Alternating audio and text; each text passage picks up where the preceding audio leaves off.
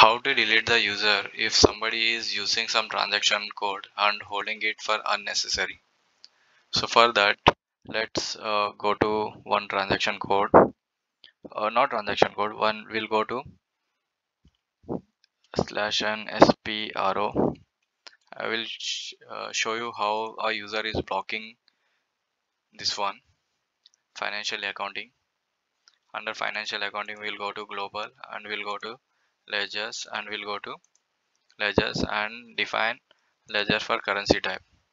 So here we see that one user, this is a user, he is blocking for a long time, and I think he is not doing any activity. By mistake he forgot or something. So now we want to uh, remove him from this particular transaction. So for that, make sure you remember this user S4 HANA 2.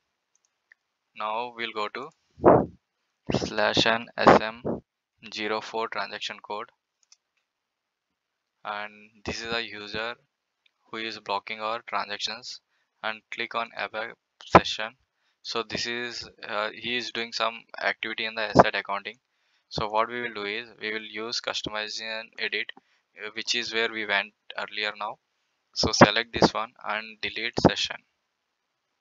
Now refresh it, double click on it, so you will see that he is out of that particular transaction. Thank you. Or else if you want to see now after this also, what we can do is we can go to SPRO SAP reference IMG, again to the same transaction, financial accounting global setting. Then we'll go to ledgers. Under ledgers we'll go to ledgers again. This is the first option we have executed.